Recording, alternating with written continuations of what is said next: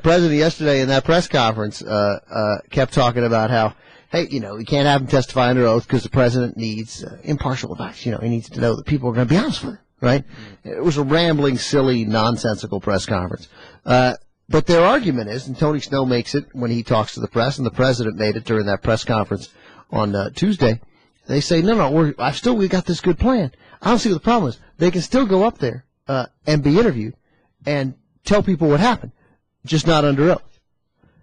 Well, how does that not infringe on executive privilege? I mean, there's no consistency to the argument. If your argument is, no, I can't have people going up and talking to Congress, well, then you can't have them going up and talking to Congress, whether they're under oath or not. Hold on. Everybody stop the presses. Ben Mankiewicz has come up with a brilliant point. Basically, they're saying it infringes on executive privilege if you don't allow them to lie. Right. Okay. But if you allow them to talk to you about exactly what you want them to talk to you about, that's fine. That doesn't, cross executive privilege.